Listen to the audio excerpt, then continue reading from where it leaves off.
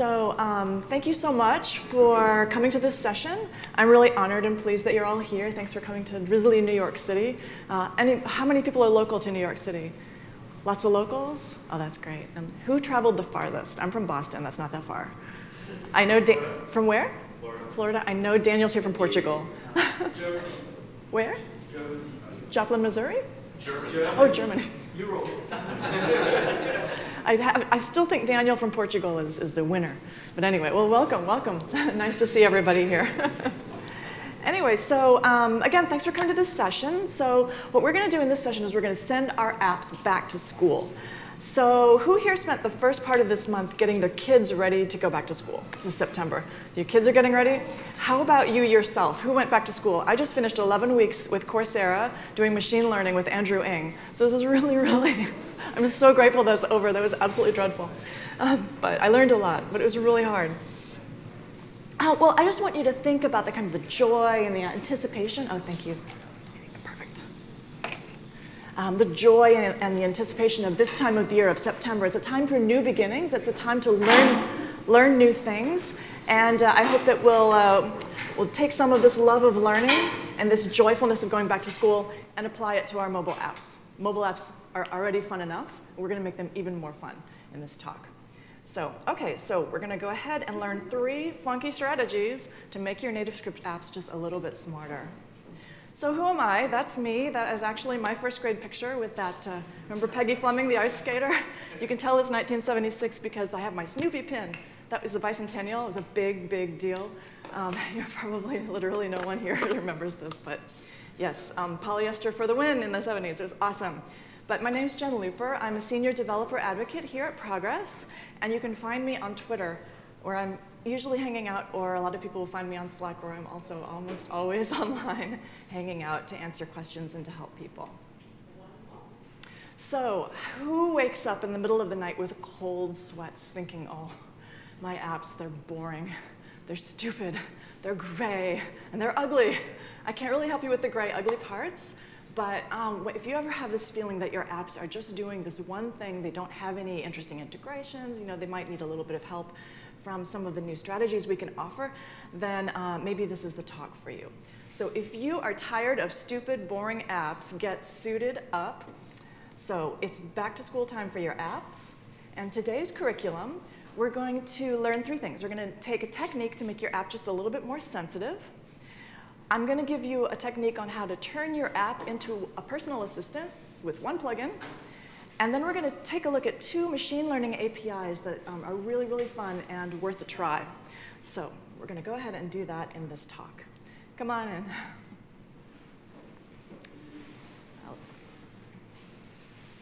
So let's talk about this concept of making your app smarter. I know the word smart is kind of thrown around a lot, and it can be kind of an annoying word because it's not like we're going to raise your app's IQ or raise a child's IQ.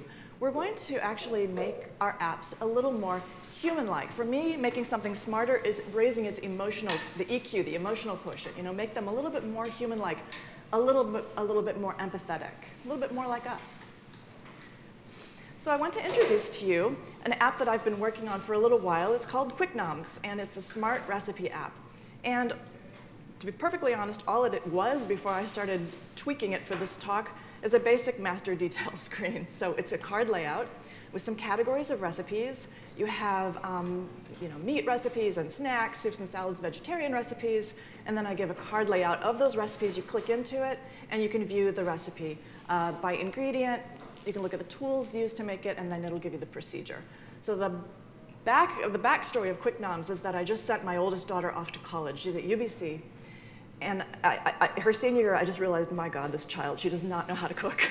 She does not know how to cook. It's really a crisis. So instead of actually, teaching her how to cook, I built her an app. So I built QuickNoms for her and for all the children of the world who have no idea what they're doing in the kitchen. So the bottom line is with 5 ingredients, just maybe 15 minutes worth of prep time, minimal setup, we have recipes for all. So if you have a frying pan, a little bit of oil, a wooden spoon, and a couple of eggs, you can get dinner on the table. Thank you, Jesus. We are all set. So no more starvation for the children. This app is powered by Firebase. Terrific backend as a service. Probably I should flip it to Convey after this talk. We'll take a look at how to do that. But there's a couple of cool Firebase bits that I use. Oh, I really jumped the gun, sorry. Come on in, we'll learn about QuickNoms. A couple of interesting Firebase pieces that I did integrate from the beginning. This yellow bar at the top is using remote config. So it looks, sorry. So if I would input a new recipe on the web, on your mobile device, I can also add a little note saying, look, there's something new. So it was modeled after the UI and the interaction that an app called Forks Over Knives uses. I don't know if you've run into Forks Over Knives. This probably looks familiar. It's a vegetarian app. It's very, very nice, but it has a lot of nice notifications and a really good layout. So this is a great way to see how you can flip this sort of app. QuickNoms also has a website, quicknoms.com. You can input your recipes, and I would encourage you to go ahead and submit your recipes, 5 ingredients, 15 minutes, and very few bits and pieces that you need to integrate. So I was in New Orleans, and of course I was thinking, oh, maybe we should get a gumbo recipe. Well, I tried to make gumbo. That is not a QuickNom. That is really, really tricky. But for things like avocado toast, we're money ahead with QuickNoms. So here's a little detailing of some of the cool bits and pieces that are integrated into this app as it stands today. Like I said, I use remote config for this kind of marquee at the top. I also incorporated the Algolia search plugin. Anybody tried to use the Algolia search plugin? Very nice plugin. Another community member did this, guy in India, and you're basically creating a collection in Algolia, and then your app can very, very quickly and efficiently search. And it's looking in all of the pieces of your app. It's looking at the title. It's looking at all of the text. So it's just doing a really solid, fast text search. So Algolia plugin I strongly recommend. And I also integrated the text-to-speech plugin, which we'll talk about a little bit later. But that's a really awesome way to enhance your app. So that's all part of the mobile app. So you input your recipes on the web, and you use them on mobile. So the goal, like I said, make our apps a little bit more human, make them a little bit more empathetic. What can we do with this basic, somewhat vanilla master detail card layout and make it intuitive? So the first thing I wanted to try was to make my app a little bit more sensitive. And to do that, I thought, well, what if I'm wandering through my house completely uninspired, and I'm just feeling, it's just really toasty in here. I'm just looking for a recipe to cool down. Maybe I can have my app suggest something to me that would make me feel better. So I integrated this, which is a particle photon, and it's actually, at this moment, reading the temperature of this room and posting data to the cloud. So I'm going to show you how I built this, and we'll talk a little bit about how to integrate a sensor into your app. So this is the first strategy to make your app a little bit more empathetic. So, like I said, we're going to add a sensor integration. My go-to sensor, my go-to microprocessor in general is the particle photon. You can also use the electron, which is another product by Particle. We have someone who is a power user of this device, and we love them. Anybody else tried this microprocessor? They're terrific. I just love them because they're Wi-Fi enabled, and they have a whole cloud that comes with it. So you can have a nice mobile app that you can control. It really works beautifully. This one is one without pins. You can buy them this way so that you could solder it directly to some device. Or I have mine pinned right into a mini breadboard. So you need to build your device, grab your particle photon, go to the hardware store and grab a little temperature sensor.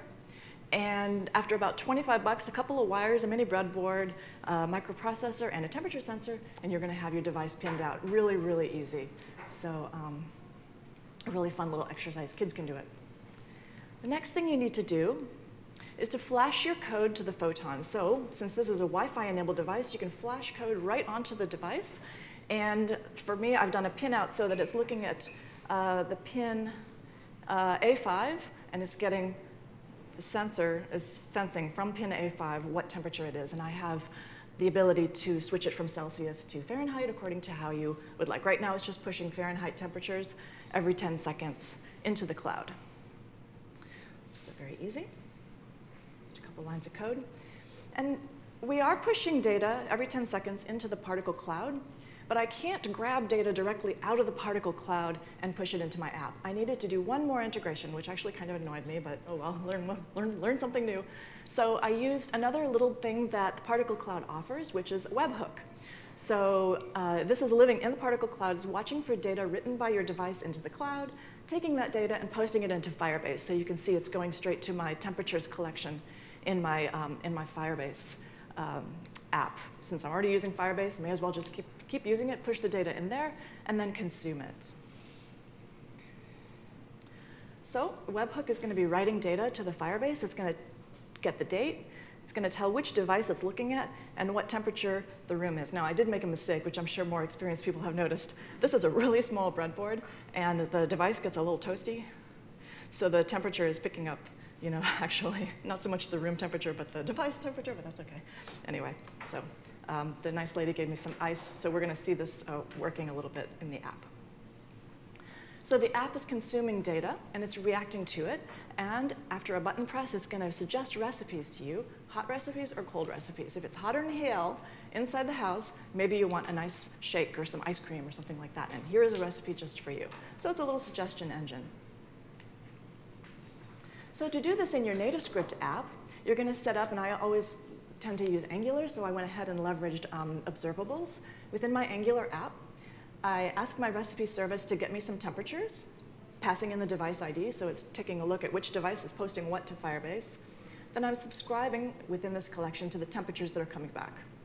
So observables are great for this sort of thing because it's just, you know, refreshing and refreshing and refreshing.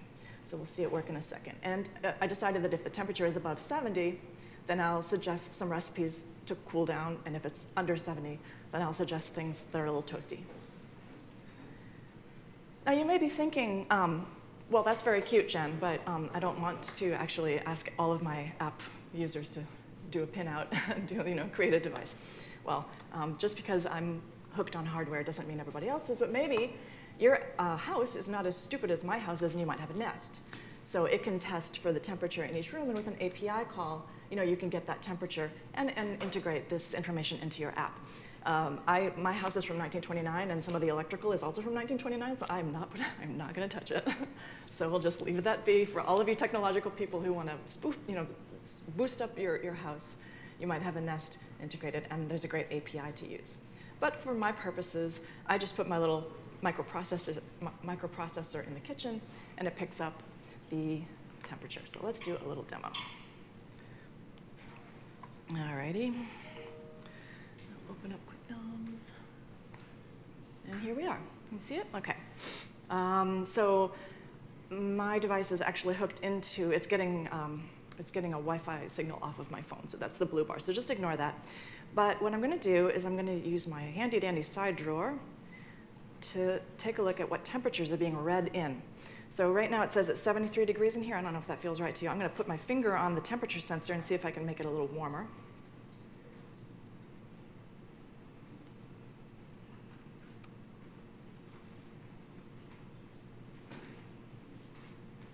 My hands are probably cold. All right, let's see if we can cool it down. Oh, should we short the whole thing out? Put some ice on it.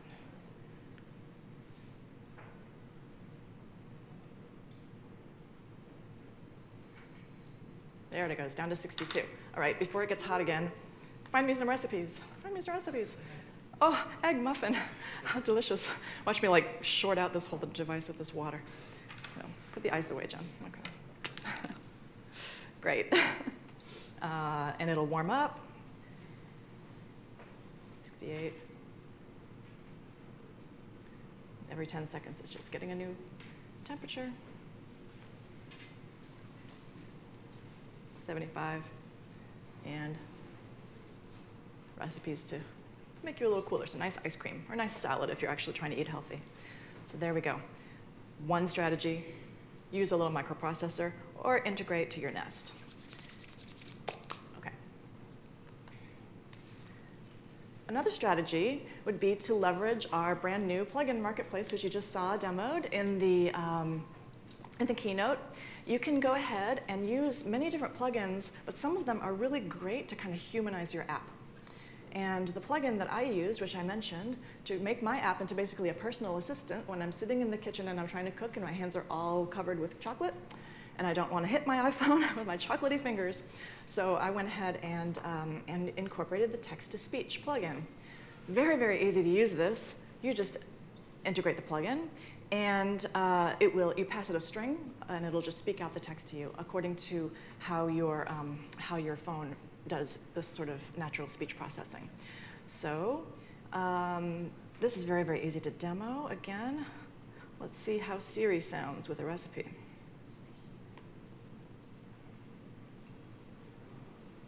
Okay, who wants some ribs?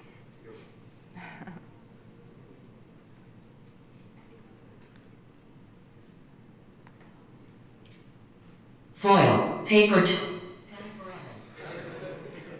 One more time. Foil, paper towel, pan for oven. It's actually not that bad, and it works really, really well. And there's just a few lines of code and a great plugin. It's a really nice thing. Let's see if I can find something short.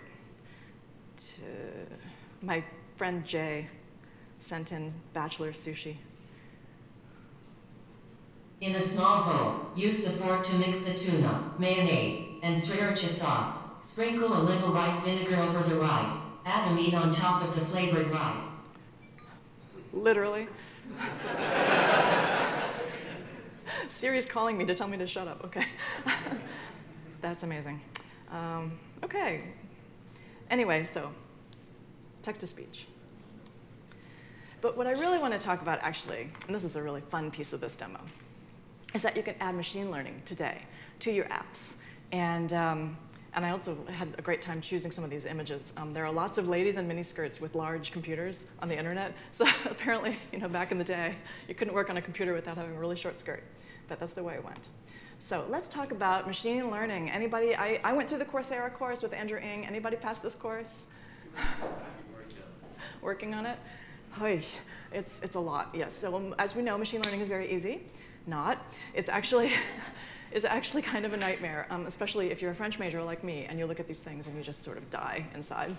Well, thank God, we have some awesome companies, one of whom is in New York City, Clarify. Any people from Clarify? Who knows Clarify? Fabulous, fabulous New York City company. We love them. I love them to death.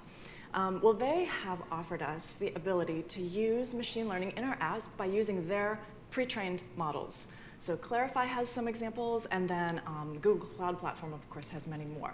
So let's take a look at integrating Clarify and the Google Cloud Platform. So what does Clarify offer us in terms of integrating machine learning into our apps? Well, they are the specialists, I would say, in image analysis. It's very interesting because they've been fighting off being acquired by Facebook and Google. Their founder is some kind of guy. So much, much love to Clarify. They weren't like 5th place in the 2013 ImageNet Challenge. They took all 5 top awards in the ImageNet Challenge of 2013. So every year they do an ImageNet Challenge to see who can process images best. And Clarify crushes them every time, and I love it. It's wonderful. So they offer real innovative techniques in training models to analyze images. They do all sorts of interesting things, tweaking the vectors to see how to classify images. And for our intents and purposes, they offer beautiful APIs that we can use now. And they have pre-trained models that are extremely useful for my purposes because they have a food model. So they're looking for things like if you see a field of greens, well, they're going to say it's probably either a field of kale or arugula. It's not somebody's lawn. So they're looking for food-type data to come through. They also have wedding models and SFW models, a lot of great stuff that you can use nowadays. They're actually also offering you the ability to train your own model, which is a really interesting thing. So the business case that I dreamed up is that I would be in a restaurant and have a great meal and think, maybe I could recreate this in my own kitchen. But it may or may not be a QuickNoms. So I'm going to go ahead and take a picture and have these machine learning algorithms analyze whether it might be a QuickNom or not. And the way I'm asking it to do is I'm asking it to send me back tags at a certain level of certainty. And if there are a certain number of tags with a certain level of certainty that these are ingredients that I recognize, that's probably a QuickNom, because QuickNoms tend to be easily discernible parts. That's definitely a strawberry, a grape, a piece of mint, and blueberry. This looks delicious, but probably not. I can't discern the ingredients. It's probably not a QuickNom. So the way I built this into my NativeScript app is I take a photo, use the camera module, take a photo, and then send it to Clarify. I use the REST API with Clarify, pass it my auth key, and I send my image as base64 image, and it's going to send me back some tags. So here's the result that comes back, and I start to sift through the tags and do my own little business logic analysis here. So if the ingredients length, the tags that come back, are of a certain level of certainty, 0.899 and above, then if there are more than 4 or less than 8, I'm going to say it's probably qualifies as a QuickNom. So let's just see how this is going to work. So I have some mapo tofu and my, all right, here we go.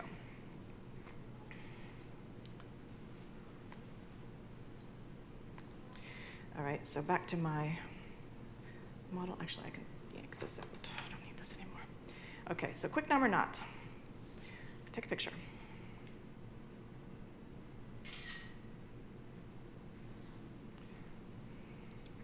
See what comes back. Ah, well, it thinks it might be a QuickNom, so because it came back with a bunch of tofu, vegetables, and some other good things. So let's try this one.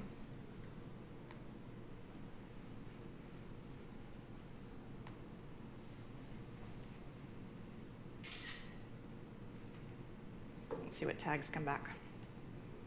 Definitely might qualify as a QuickNom: strawberry, sweet, berry, mint, cream, fruit salad, that sort of thing. I have a feeling I recently tweaked my business logic, and it may not be 100%, but you get the idea. Grab your tags back, let the machine learning algorithm go to work for you, and then analyze using your own logic. So that is how Clarify works. All right. Well, what if I have another use case, and I'm wandering around in the grocery store, and I see some interesting produce that happens to be here at my podium. And I'm thinking, I'm so uninspired. I'm literally so uninspired. So how can I, maybe how can I use this in my recipes? How can I use this to create a QuickNom?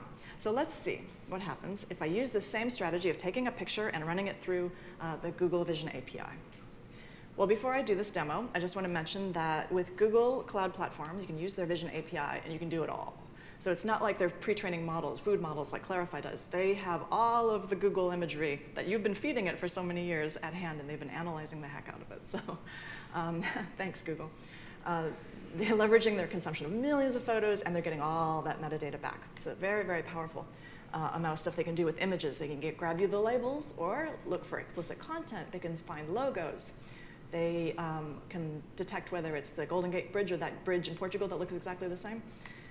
Face detection. Is it a face? Is it NativeScript cat? Image attributes, all the different tags and metadata and everything that can come back from images. And I kind of like this one. I want to try this one, web detection.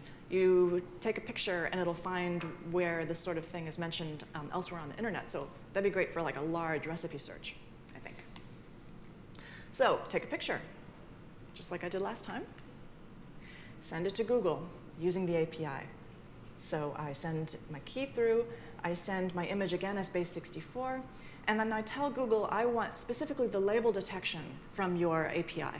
So, and I only want the first result that comes back. So after that point, we grab the first label, and then, wow, I already have Algolia search already integrated into my app. That's really convenient because I can just take that label and see what recipes I already have that would qualify with using these ingredients. All right, let's try it. Let's see what crazy things happen. All right, I will show you my screen. OK, so this is called ingredient search. So I'm in a grocery store.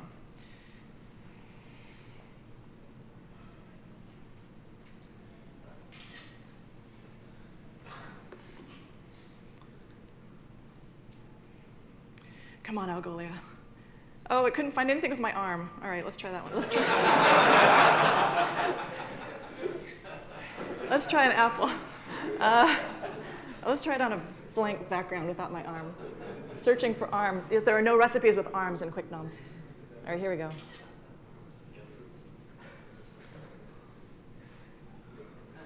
If apple pie doesn't come back, I'm going to be angry. Jewelry.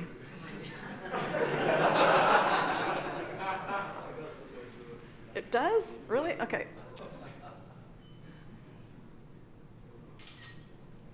All right, it's probably going to come back with hand. Let's see. Yes, yes. OK.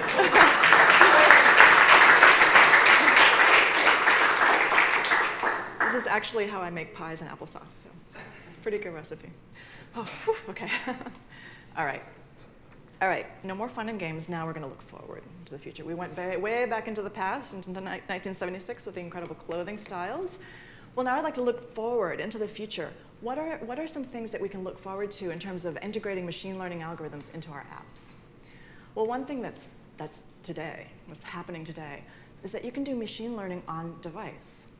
So previously, I was just showing, making basic API calls to a service and getting back, interesting data from random images. Well, now we're able to do machine learning right on our device, which is really, really exciting. Because you might not want to make a bunch of REST API calls. Google Cloud Vision, a lot of the Google Cloud stuff starts to really add up, and you'll get hit by a nasty bill once your app gets, those million downloads come down. So that can be dicey. Same with Clarify. They're gonna, they got to make money one way or another. If you need offline capability, you might want to avoid these kind of REST API calls, which is asking for the internet to send you back things. Again, reducing costs, API calls can add up. Or if you want to train something really custom that is definitely not going to say hand and jewelry, when you're taking pictures of apples and oranges.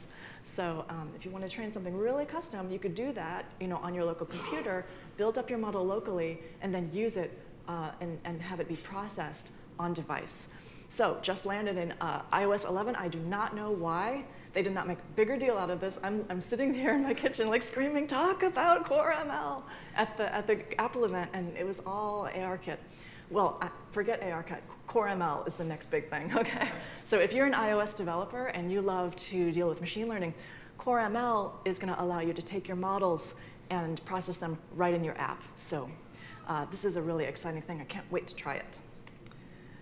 But an even more exciting thing, and this gets me up in the morning and get me to bed at night, is using TensorFlow. How many TensorFlow users here? It's not the easiest thing in the world to learn. Even the installation is kind of a nasty mess. But there is a new library that was announced at Google I/O, which is kind of like a reduced part of TensorFlow. It's called TensorFlow Mobile.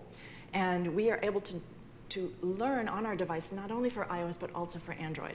So Core ML is great for iOS, but it's never going to be cross-platform. At TensorFlow, once it gets more mature and you can start using it on device, it's going to be absolutely fantastic.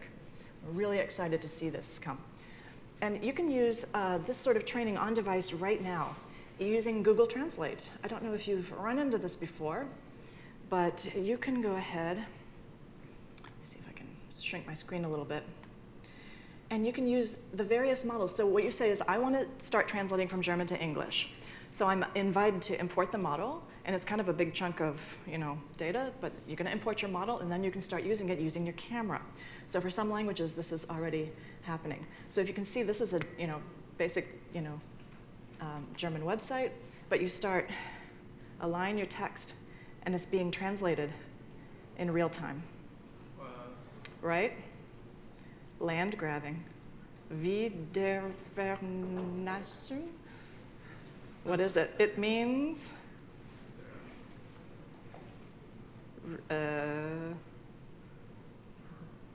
readmission.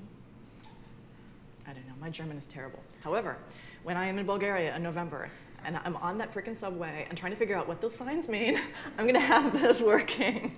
So I'm so excited about Google Translate. This is really, really great to see. And the other demo I just wanted to show you is an app that you can download and launch within Xcode today. And it is TensorFlow on device, and it's so primitive that they haven't even got their icons sorted out. But it's basically cache machine. Cache machine. You're a cache machine? TJ. Library. Library.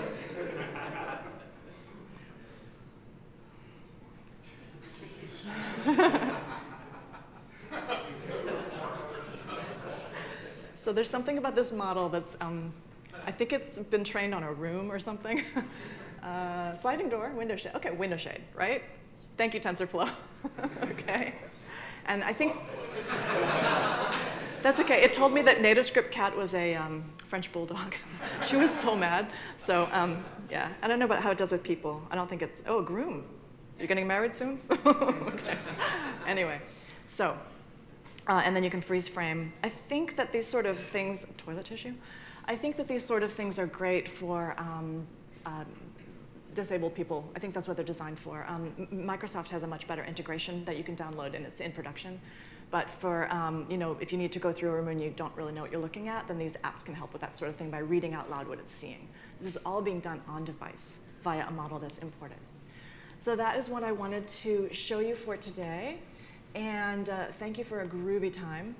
And hit me up on Twitter, and I'm happy. I don't know what kind of time we've got, but I think we have a few minutes for questions if you have any questions.